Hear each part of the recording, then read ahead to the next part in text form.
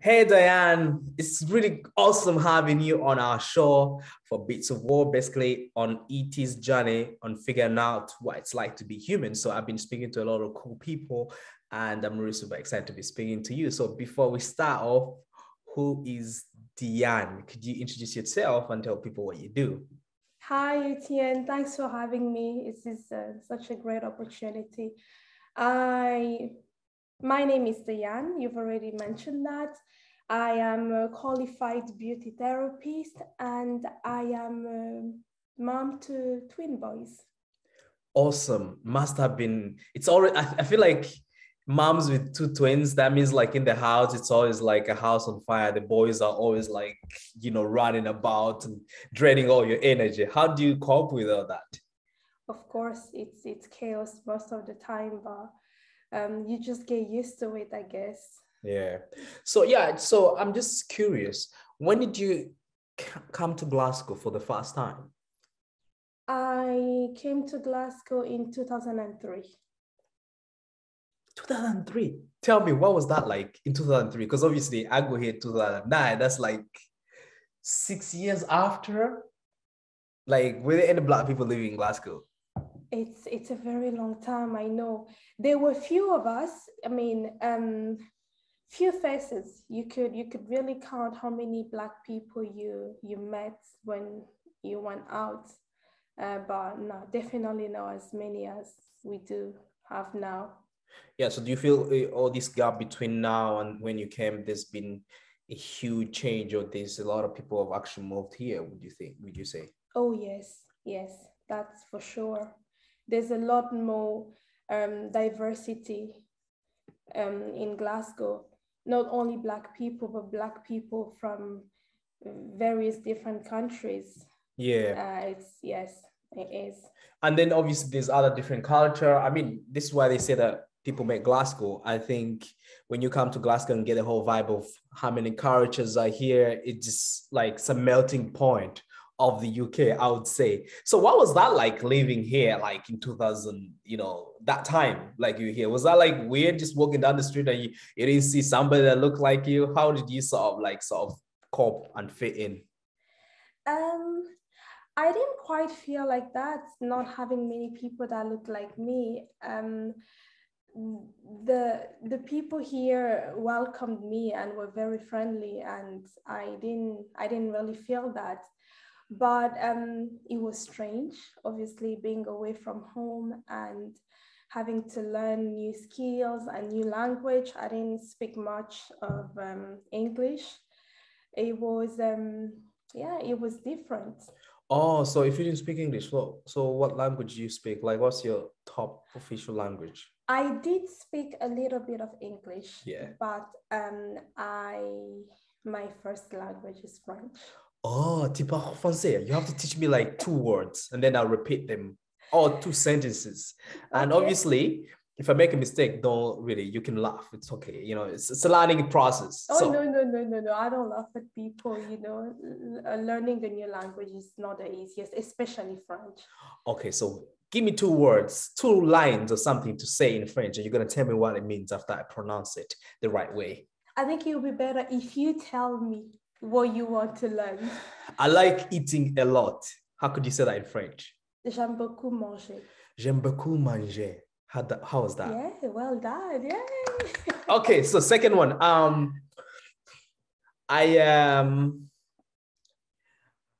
I really love fish and chips. It's all food related. Wait, I need to just choose something else. Or you have to choose something for me that I can say a word or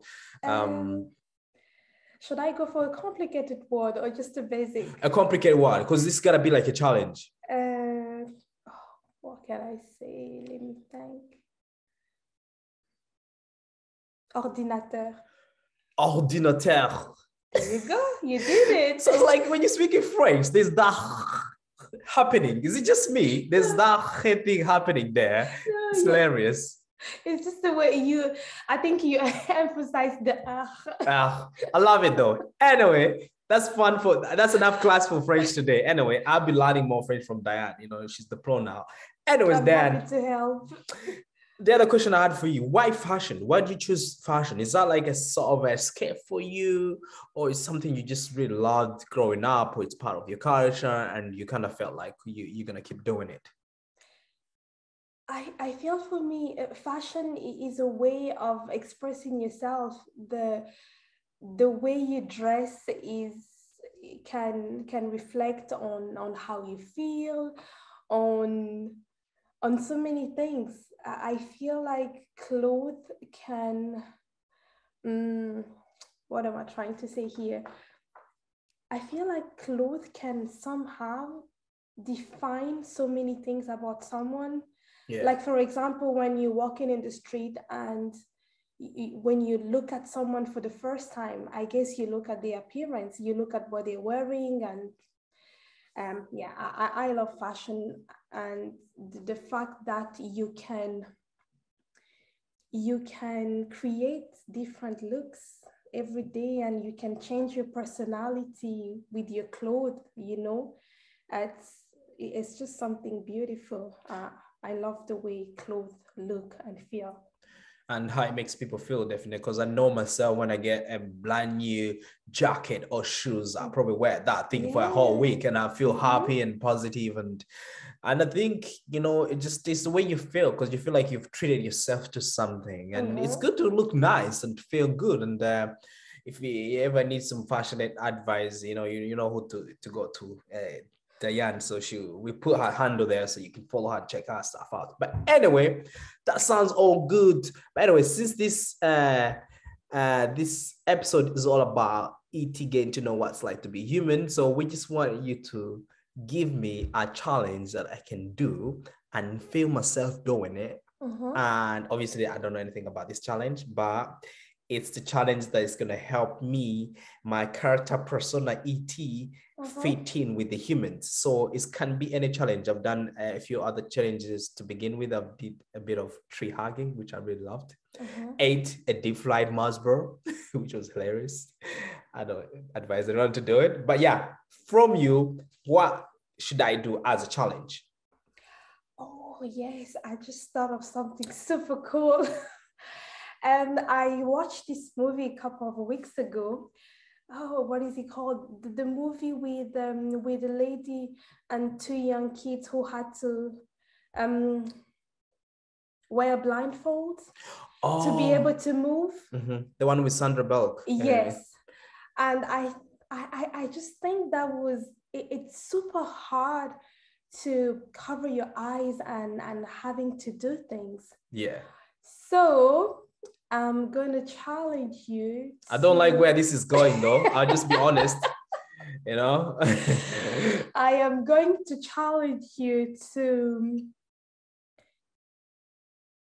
cover your eyes and do whatever that you are doing for half an hour. So you pick a day, and for half an hour you have to move around with your eyes covered.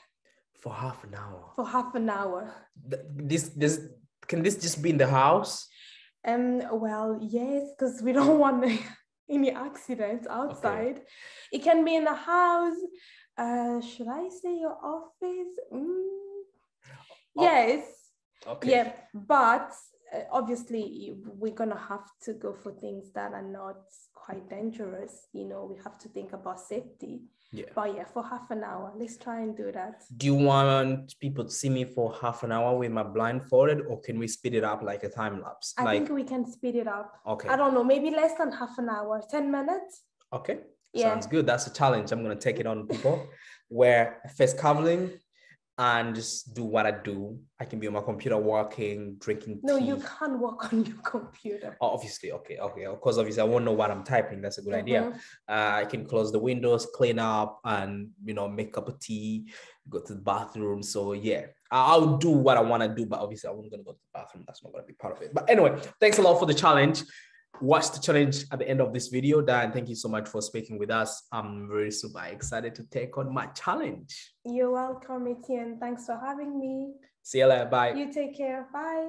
So I've been challenged to put a blindfold for 10 minutes and go on with my usual schedule. So that means I won't have my glasses on, but I'll still try and spend the next 10 minutes doing what I do. Cleaning up, doing some work and making tea and see how I do. Alright, let's check the time. So it's 28, so 38 minutes past. So what we're gonna do is we're gonna put on the alarm that's gonna remind us. So 10 minutes from now.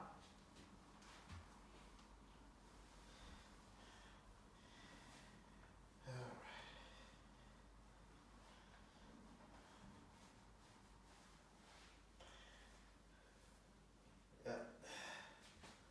As you can see, I can't see nothing. It's heavy enough for me not to see anything. Right, so now probably make some tea, drink some water or something. See how that's gonna work out. Alright, the kitchen is open.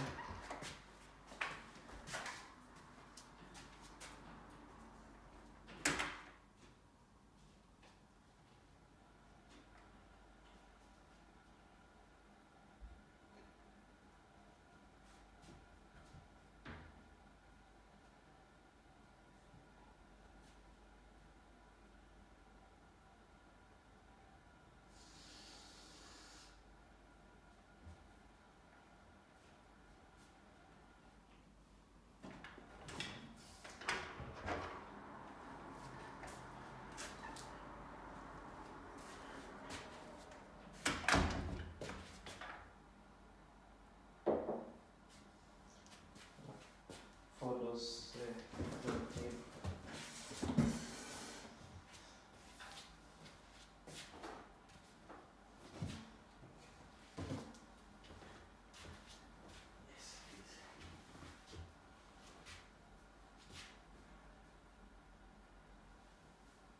I like to work in a very tiny house, so I'm gonna try and fold these up nicely.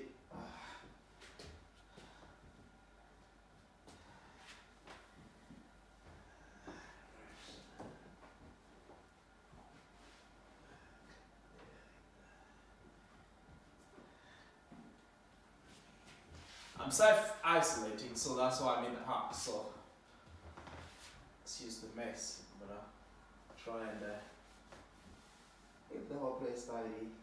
Drink some water.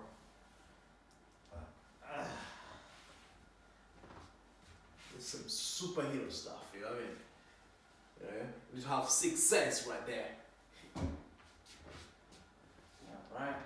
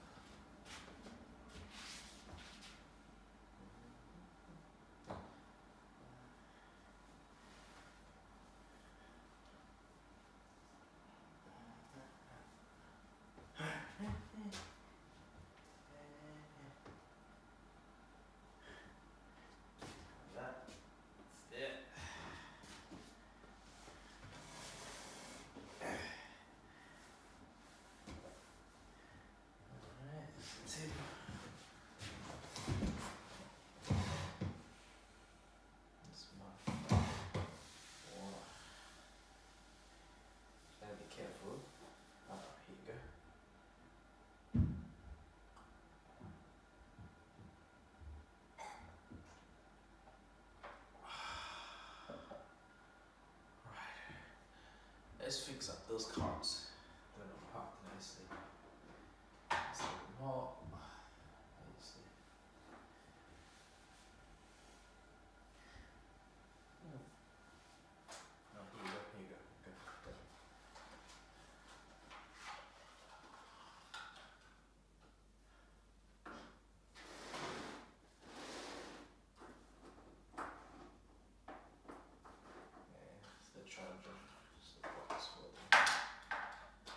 glasses. I don't need glasses right now.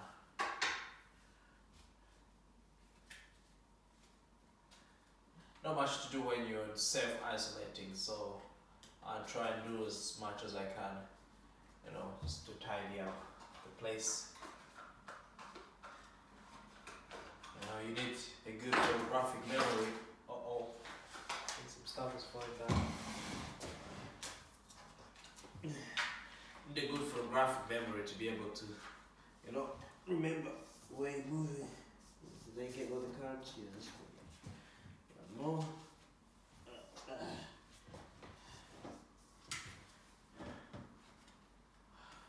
minutes. Covered my eyes. Diane, what was she thinking? It's pretty easy. It's like walk in the park. Easiest, even drinking water. You know?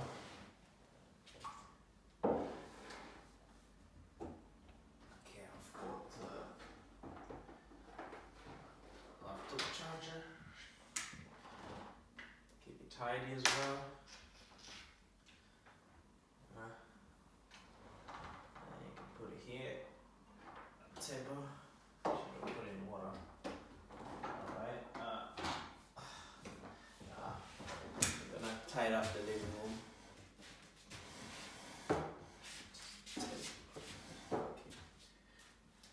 Okay.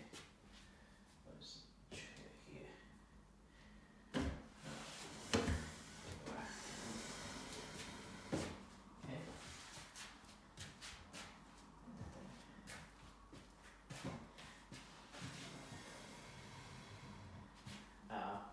Final thing I'm gonna do this challenge. I don't know if it's gonna last 10 minutes. Obviously, I don't have the timer on. I don't know if it's gonna be 10 minutes. I'm going to sweep up the place, so I'm gonna find the blue. I might just sweep. I don't know if they call it a blue, but hey.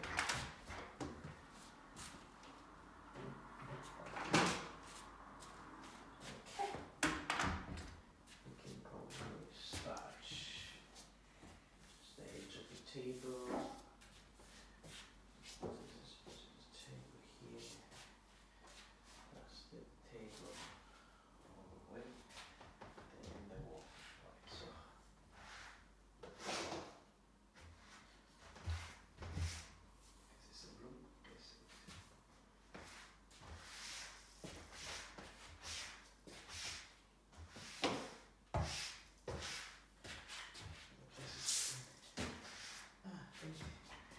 Let me start with one of those cards. I just had a few cards. I didn't put them in the box. I'll put them here. I'll do that after.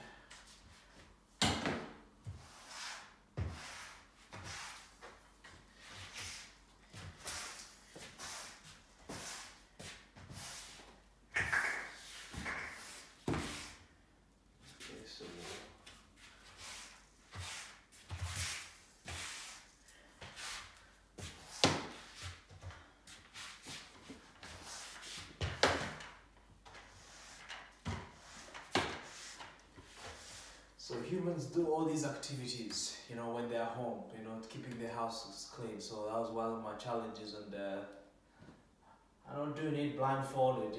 It's a bit tricky, but I'm doing what I can, right? Superhero style, you know. But I'm glad I'm not breaking anything in the house.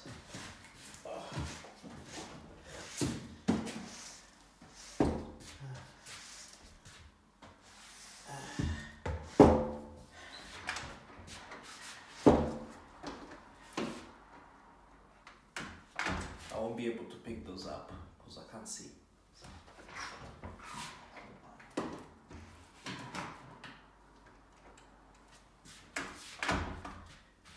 There's a saying that, I don't think it's a saying actually, like people are blind, they develop other senses, so that they can hear, touch things much better. I can tell you, even these few minutes blindfolded, I'm starting to appreciate my eyes, you know. I'm like pitch black. I have no idea where I am, but I think I've survived not falling down because I have a really good photographic memory of the house. So, yeah, good on you, Dan. And I think that's where I'll stop because I'm not sure if I lasted 10 minutes. And then subconsciously, I feel like it's been 10 minutes, even more. So, yeah, that's it. That's the challenge, you know. And yeah, keep your houses clean. That was my third challenge, and I can't wait for more challenges coming from you people that I'm going to be speaking to. I'm very excited. Let's go. I'll put this off. Clean the house really nice actually.